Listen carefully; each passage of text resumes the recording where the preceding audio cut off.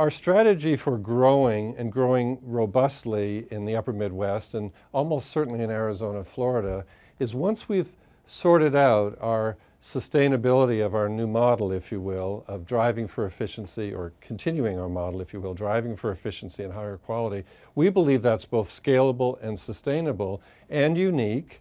And that's why we believe over the next 20 years, Mayo will invest probably another $3 or $3.5 billion in Rochester and the community. We anticipate bringing in another $2 billion or so to grow that. And as you know, we just secured the Destination Medical Center legislation in Minnesota to provide $585 million to support the infrastructure for that growth.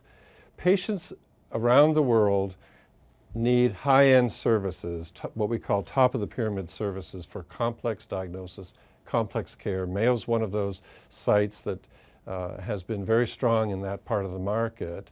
And we believe our model is sustainable and is something that we will grow because people around the world and in this country will need it. They'll seek it out.